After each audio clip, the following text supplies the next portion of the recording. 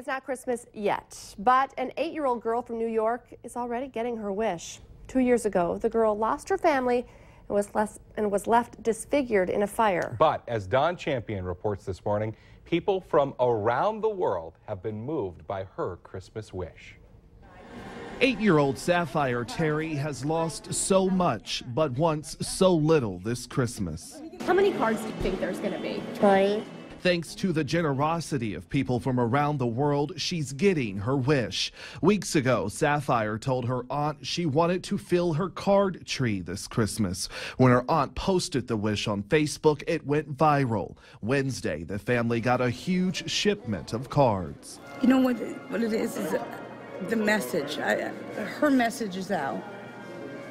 Her message is out to the world now. And that's what we're happy about. 2 years ago, Sapphire lost her father and 3 younger siblings in an arson fire. Burned over 75% of her body, Sapphire has undergone countless surgeries and lost her left foot and right hand.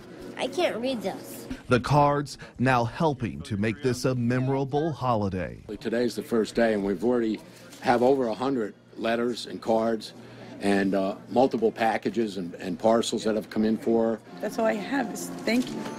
Thank you. A Christmas wish delivered early. Don Champion, CBS News. Now, if you'd like to send a card, here's the address. P.O. Box 6126 in Schenectady. Schenectady.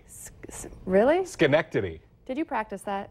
Do you know where that is? I know. It's in New York. Well, yeah, good.